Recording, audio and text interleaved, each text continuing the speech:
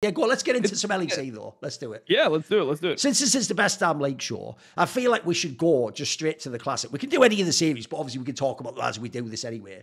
So here's the problem, Dom. We actually had, in this last week, the classic matchup where, you know they normally bill it, Dom, as it's the immovable object versus the irresistible force. Well, in this particular scenario, it was the other way around. What it had was, you had this. You had a Fnatic, which is supposed to finally be, like, told, you're just not good enough. You're not actually a true top team. You got away with it all this time, but finally, the real teams, BDS and SK here, so you're just done, Fnatic. We know you're frauds, so don't worry. You had that on one hand, Dom, but then you're ready. This is the problem. What would make that not obvious, though, is on the other side of the scale, you had, are you ready, an SK that's looked really good in the BO1s, and surely this time they're going to... Oh, God, when those two collide, I know I'm in for some absolute shit show. And by the way, no human could ever predict that matchup. Like, it could... That matchup could be anything, Dom. It could be clean 2-0 SK. It could be clean 2-0 Fnatic. It could be the messiest 2-1 SK ever. It could be the messiest 2-1 Fnatic.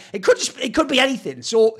what did you think of this matchup? Because as expected, right when I did like all bets like SK 2-0, SK wins. So of course for that, clean 0-2-0. Noah doesn't die once. Like, oh, we're in the Twilight Zone. Come and hit me with it. What do you think of this matchup? So I did Fnatic 2-0 at 4.4 odds. Ooh, I literally hit that bet. I bet you were loving it on game 2 then. You were loving it, mate. Okay. Yeah, I was loving it because the logic I used, like sometimes I feel like you have to get a little stupid with it. And it's like, what would be the most Fnatic thing ever? It would be having this disgusting series versus Giant X and then also performing like pretty well against SK.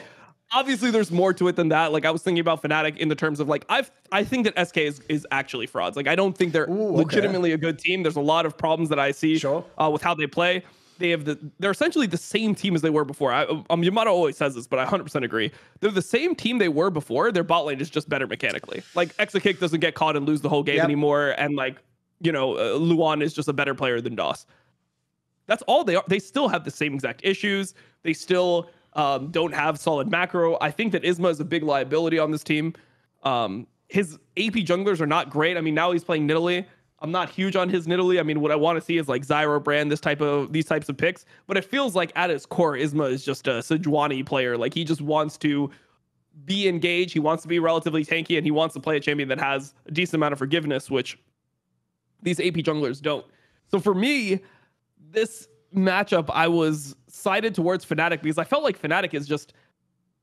They're like a vibe team, to be honest. And the only teams that I'm scared of when it comes to Fnatic are teams that have good macro, and the only team that has good macro right now in the LEC is G2. I think G2 is the only team that Fnatic can't beat. I think everyone else they could just beat based off players just having a good game, and them just having picks that they're confident in. Like everyone has these picks that they're good at that enables everyone else. I think Humanoid's still really sus, but Noah had a good series. His Kai'Sa was good. John on Engage, you have tanks for Oscarinin, and then Razork on some type of carry. I think this recipe works really well for Fnatic. And that will be good enough versus every team in the league besides for G2. That's what I think. The angle I want to pick you up on is the Isma one, the jungler for SK, because my problem is this, Dom, right? Look, he is still a rookie, so I'll always mention that every time we talk about this player, because essentially what I'm going to critique about him is what makes him not the type of player that if you were not a rookie would be a top jungler. Like, I can actually forgive a little bit of the weakness because it's his first year still, he's working with different players, etc. But the same issues have been present all 3 splits, and I agree with you. Like, this is a player I always describe as fragile, because like there's like a sort of a path when they're playing that can work, and it can look really good, but it feels like if something goes wrong at the key moment, this guy just crumbles, mate. And the one thing I want to bring up is, since in Europe especially, because we've had all these ERLs that everyone's been trying to like brain drain all the talent from, we've tried so many rookie junglers in LEC the last 4 to 5 years, Dom, that I actually think the more I watch that role, I actually think jungle is the most inappropriate role to put rookies in, depending on like what you expect from them. Because bro, when I think of like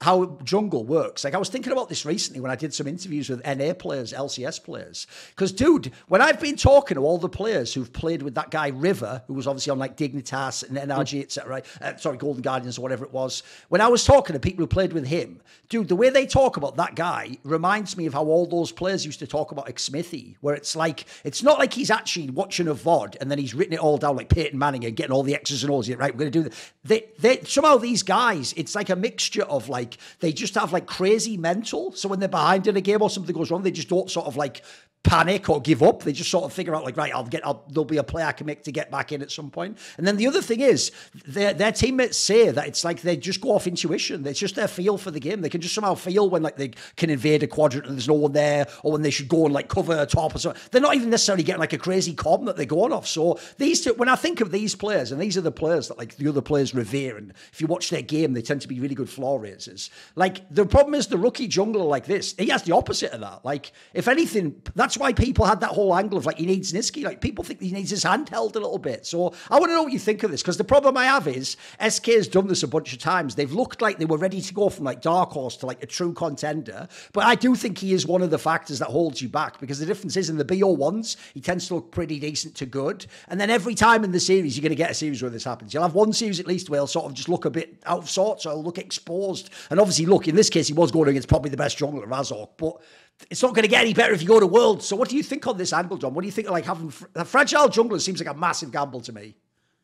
Yeah, I think fragile jungler is an issue, but I think that it's also just like structure within the team that people can play through. It feels like SK was just kind of like hands checking people. I think that Isma, his strength is finding really early plays. I think his first like clear, he kind of understands when he's strong, where he can invade, like what type of plays he can make. He has good idea about ganks, but they don't have like, when you watch SK, they don't have this team structure where if the game doesn't have these openings in it, which normally in playoffs people are playing safer, there's not as many natural openings in the game as there are in best of ones.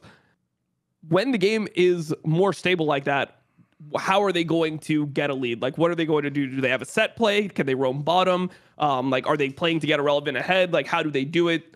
It just feels like none of this actually occurs within the team. They kind of just are all vibing out, doing whatever they think they should in the game. And then maybe if Rahel gets strong enough, he can carry the game. That's kind of how it feels. And that's never a recipe for success in the playoffs. I feel like there's a lot of teams that have had this trajectory in LEC, and you just see the same issues happen over and over. Like, reminds me of kind of the Misfits teams that we had in like 2022, where because they don't have a path towards getting strong, a lot of times it just doesn't happen in these games. And then the team that has, more experienced players just ends up beating them.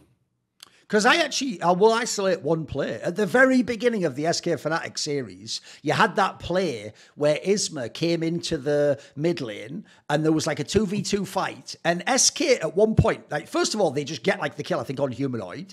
Then they like could have gotten the kill on Razork and just gone 2-0. And they fuck it up so badly, it actually ends as a 2 kills for Fnatic and only the first kill for SK. And in this, what's mad about this play, though, if you go back and watch it, is Isma clearly is just going all in the whole way. He's trying to go for both kills. Niski like watches the first kill, then like doesn't follow him, then follows him late. And so what's weird about this, Tom, is that really, to me, bearing in mind, remember, like, I know they win, this team won't be speaking French, but they both, in theory, should be able to comm with each other. Like, that just looks like you weren't common at all, which is weird, because people, like I said, were bigging up the idea that like it's going to be the best thing for Isma. Like, him and Niski will be like on the same page, you'll be like mind controlled. Like, actually, sometimes I actually think like they don't even have that great a synergy always, mate.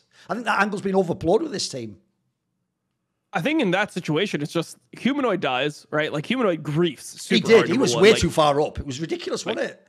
And he was 100% dead. He had nowhere to get out. Zero to get out, yeah. It was really bad. And then what Isma doesn't realize is that Niski just doesn't have mana. So, like, Niski doesn't want to follow it. Like, maybe, I think halfway through it, like, towards the end of it, he got his biscuit proc. So Isma was going to die regardless. And then maybe if Niski played it better, he could pop his biscuit. Then he could get 2 for 1.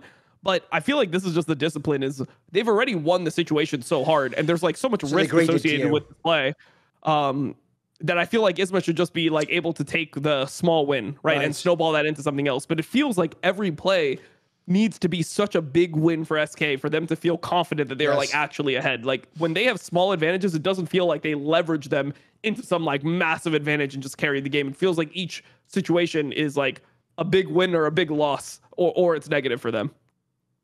Because, yeah, I have to say, this is why I'm always so tentative about SK. It's like, I'm always just worried that some of those players just fucking won't hold up. Right? What about, Do you actually think... Oh, I've got an angle for you. I think an obvious topic to bring up about SK, because people haven't really done it specifically, is... I also think, by the way, the RIL recruitment, to me, I do think that the world has changed since like 4 or 5 years ago, Dom. You know, when like the RL system first came online, the take was... I mean, obviously the famous example was Gorilla when he came to that Misfit Super Team. The take became, unless it's like a guarantee that the Korean player is like just cracked out and amazing, or it's someone like Bo where they just look like they have mad talent. The premise was, right, you should just try the European player. Like, why not just stick with an ERL player or someone you've already got, and etc. I actually think I would start to go the other way on that now, Dom. I think if you look at some of the names, like Jun is an obvious one. It can obviously play LEC level, by the way. He could probably be an LEC for years at this point in time. I actually think low-key, he's even the person who's sort of low-key fixed Fnatic to some degree. Obviously, Rahel looks mega himself. Like, some of these players are good. Ice, by the way, Ice actually... Has he ever... I don't even know if he ever has a bad game, mate. He just looks like his flaws impossible. It's like the most stable player ever, isn't it? Like, these players, like, actually absolutely deserve import slots. Like, I actually feel like I'm going the other way on that, Dom. Like, it's more like the other way around. And I'll go the other way. If you've got a really guaranteed banger from ERL, bring him up. I'm going to go the other way, though. If instead you can just get what looks like just a solid LCK player, actually, depending on the position, that looks like it is a good move. Like, I've sort of gone against the tide on that one. Like, what do you think on the import topic? It's really interesting because the whole idea of getting the ERL player is supposed to be that you can develop them. But what LEC does consistently is they just pick up random players for one split or half a split or whatever, and then or like 1 year, and then they just kick them. It's like, how many different LEC or like ERL players have moved up into the LEC? Like, I mean, just off the top of my head, it's just like just junglers, right? Tink, Schlatten, Douglas. Like, this is all just in like the last like few years. Like, there's so many players that get these opportunities. And then they just get kicked like the second anything bad happens. I mean, Linkus is now in. We'll see how long that lasts. There's so many of these players that get these opportunities, and then there's no development. It's like they don't believe in development at all. They just want an ERL player that's good immediately. And if that player is not good, they just try to get another ERL player, and they're hoping that they just hit the next big player who's just insane from ERLs. But there used to be development. Like, development used to be an idea within the LEC, and I feel like that is like completely gone. These players are just picked up, and if they're not good, they're gone. Like, I'd be very surprised if Fresky is in LEC next year. Yes, you know. I mean, like, my joke for him is his big problem is he's not Spanish, mate. So he's shit out of luck, and he like. Yeah, I mean, Zwairu, like, I don't know if this guy's going to stay. Probably not. It just feels like there's a lot of players that shuffle in and out. I mean, Mercer was in for a little bit. Now he's out. I mean, we had Check a lot for... I mean, just off the top of your head, there's so many players that are getting, like, short amounts of time within the LEC, and then they get kicked immediately. So I feel like the GMing just needs to be better. Like, when you talk to coaches about those old teams that were brought up from ERL, there was, like, reasoning behind why this team was brought up together, or, like, what type of players they were getting. Now I feel like they just want their player to be good. It's like every player is the same. They don't have strengths, weaknesses. There's no like genius GMing about them fitting into teams that make sense. Just, is this player good or not? Oh, he's not good. All right, then he's fucking done. That's how it works every time. So if that's the case, and you're not actually planning on developing players, and you're not, and you're just looking for like who is the best player right now, then yeah, just get a Korean then. See more cool, funny, interesting clips based on topics from my content? Well, subscribe to this channel then, or, you know, be a pleb and don't.